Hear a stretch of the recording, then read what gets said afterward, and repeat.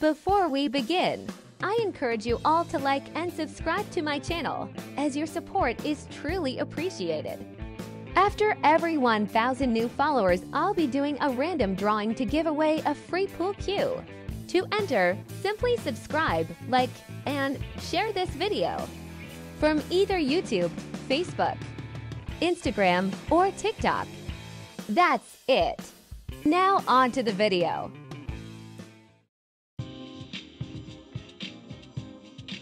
Here are the basic rules to straight pool. Straight pool, which is also called 14.1 continuous and 14.1 rack, is a cue sport in which two competing players attempt to pot as many billiard balls as possible without playing a foul.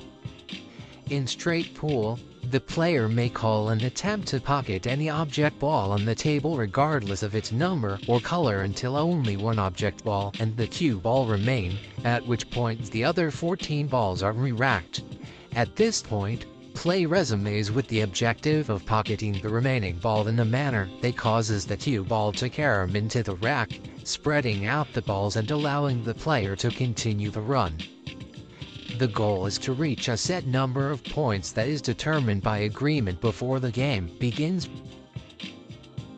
Traditionally, 100 points is needed for a win, though professional matches may be higher. 1 point is scored by pocketing an object ball without a foul, while a point is deducted on a foul. In straight pool's first frame, the 15 object balls are racked with the center of the apex ball placed over the foot spot. Traditionally, the 1 ball is placed at the rack's right corner and the 5 ball is placed at the rack's left corner for visibility, though there is no such rule requirement. Other balls are placed at random and must touch adjacent balls.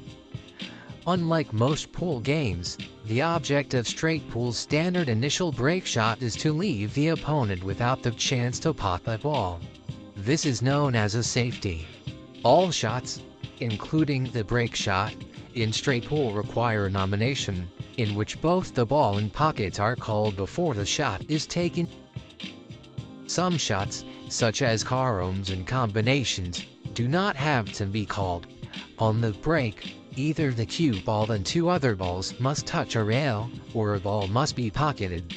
The failure to accomplish either of these conditions results in a foul. Fouling on the initial break incurs a penalty loss of 2 points. In addition, the opponent has the choice of either accepting the table in position or of having the balls re-racked and requiring the offending player to repeat the opening break. All other fouls made during the game incur a 1-point deduction, and a player incurs an additional 15-point penalty for committing 3 consecutive fouls. The unique feature of straight pool is the racking that is played when 1 ball remains.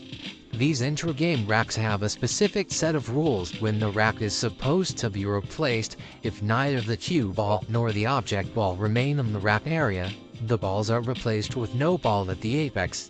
At this point, the aim is to pot the remaining ball and carom into the pack of balls, allowing the shot on the next ball to continue the run. Additional rules apply when either ball is in the position where the balls would usually be racked.